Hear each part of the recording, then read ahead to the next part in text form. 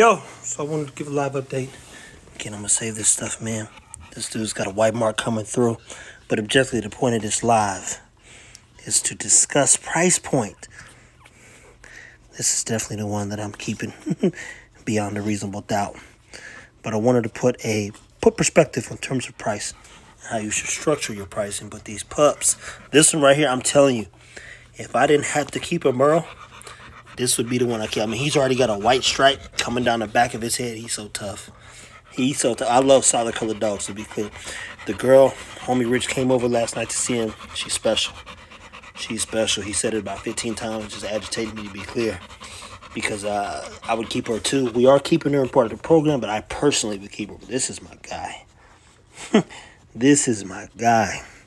His name's going to be Ego. I was thinking about naming him Big Mac because he looked like he wearing cheese. But at any hoot, let me see here. Matter of fact, since I got this open, let's talk price point real quick. How do you justify price, and who are you basing your program out after? Everything's based on market value. So here we have first place is MVP Bullies. They do a lot of work. They've done some work with Bossy.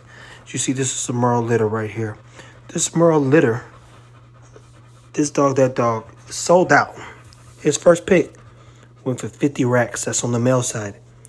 First pick on the girls went for 50 racks. I'm just drawing perspective. For those people who are like, oh, what do you mean, 500? 700? No, bro.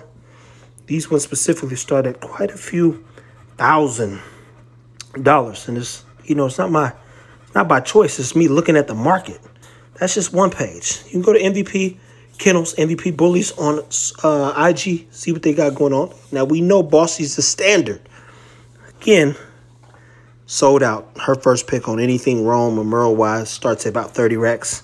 I think he's a Merle producer, or she is, but either way it goes, first non-Merle is 20,000. Fourth pick is 10. Non-Merle fourth, 10. People have asked about pricing, so I wanted to put in perspective where the Swag Kennels is another one. That boy is tough. But look at this. First pick, 35,000. Second pick, 20. 35, etc. People for one are spending this money. That's how some of these big kennels, big Gemini kennels. He started years ago, but his first male reserves buyout is 40 racks. Third pick, buyout. First pick, female buyout, 35 racks. This is not a cheap process, to be clear. Let me see, let me switch this camera around.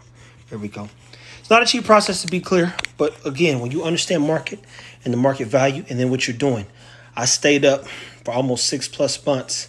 For one, I started building relationships with all kind of dog people. So I got a lot of dog friends out here, a lot of dog associates.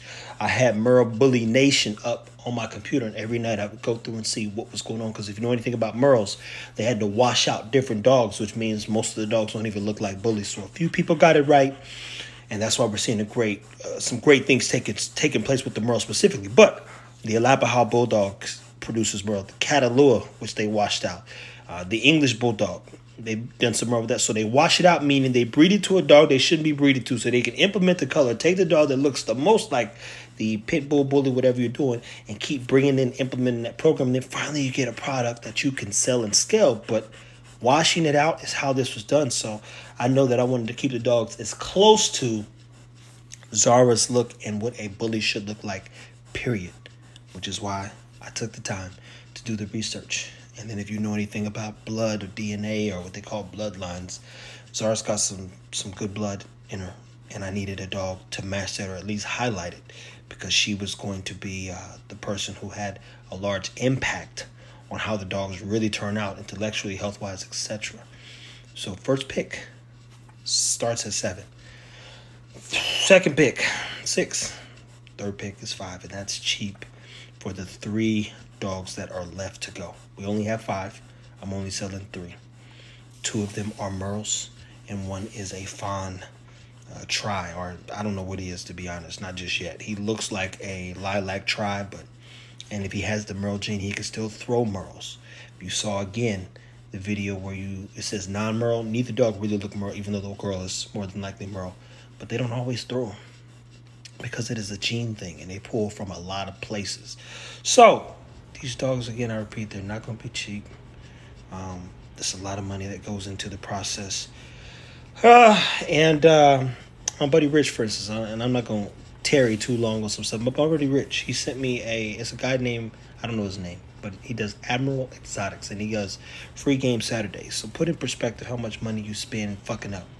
Now spend the money to get it right. He messed up a few times, and he tells you the truth about the things you should do to protect the dogs. These particular dogs, I spent every dollar I got to make sure that we got to this point. And again, this one right here, Jesus Christ, this one is my favorite. He's the one that I am, at this moment in time, beyond a reasonable doubt, keeping. He's tough, but it's because I did my research and we got it right. Again, there's 3 dogs for sale. How do you justify price? I'm a businessman. Look at the market. What's the market doing?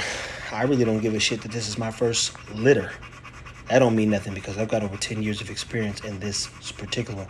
Maya, my friend, we don't know, boss. We don't know yet. We'll see. We'll see. She might not have took, man. I always told everybody she's going to be a little bit harder to get pregnant, unfortunately. So I'm probably, unfortunately, going to have to drive her way up about 8 hours away to meet with the guys the next time. But Maya's another one who's going to do some heavy producing, so I'm just putting it out there. Moving forward, no dog, especially when I take Zara to Hot Shot, will be less than, the starting price will be $5 and go up from there. And the marketing I'm about to do now that the pups are here and I know what she can produce and throw out, it's going to be OD. You'll have access to digital books, digital information to train your dogs, protect your dogs, what to feed your dogs. All this stuff's being put together. And because they have to eat off of her for the next 4 weeks, I probably won't be sleeping much. So I'll be up working on as much things as possible, making sure people understand the benefits of what it means to have a fit bully. I'll give you guys another look again at these puppies so you can see how they looking. These 2 look like twins, even though one guy thought I was sitting the same picture. So I was like, nah, bro. This one right here, I'm telling you, I would keep him. If I didn't have to keep him, Merle, Lord Jesus, he's probably the prettiest dog that's really in this bunch. I don't know how he's gonna turn out yet, but he's got the tri markings. Clearly, he know where the ninny's at. And then Zara's daughter, of course, she's gorgeous, super smart, extremely intelligent already. I just know she's gonna be good to go. So stay tuned as we continue to put some dogs in some great places, market the shit out of them, teach you guys as much as I know. I've got a lot of people who reach out who I've partnered with and talk to regularly about dogs. We talk shop, we talk dogs. I spent, the minute the girls had their first bleeding at 6 months, I start reaching out to dog people every week, every day. I talk to new dog people. And that's how I built some of the relationships I built, was how I was able to get Baloo. Baloo's one of those dogs nobody should have got access to. And I paid 7 racks for 3rd pick, and they didn't even sell the 1st and 2nd pick, just to be clear. They were like, we changed our mind. We're going to keep every dog, but we're going to give one to you, Trev. Well, they didn't give it to me. You understand. So bear with me as I try to make it make more and more sense. But a lot of people in the DM asking about these dogs, people. They not cheap. When I say 5 for the 3rd pick, it's 5 racks off top. We not even talking nothing less. Her C-section loan was $2,200. The stuffy was 15 plus, and that was on a discount. You start looking at time, effort, and energy as you guys see what Zara can do. I'm not doing this for fun. I'm not doing this to have a beautiful dog and just put some nice pictures up. I know how to take crazy pictures. I'm doing this because I want people's homes to be better because of my dogs. It's always been that way. It's always been that way. I've been able to put my dogs in a lot of places over the years, over 10 years, putting dogs everywhere. It's always made a home better. They always will. So I'm going to define what a fit bully is, starting with Zara and her babies. And we're going to keep working through some things to make it all come to fruition. So stay tuned. And as I say on the other page, T-Fit page, stay moving. The rules are simple. How else do you expect to improve? T-Fit with Fit Bully TV signing off. That YouTube better get finna get built out as well. We got shirts coming. So much, man. So much. That's all for now.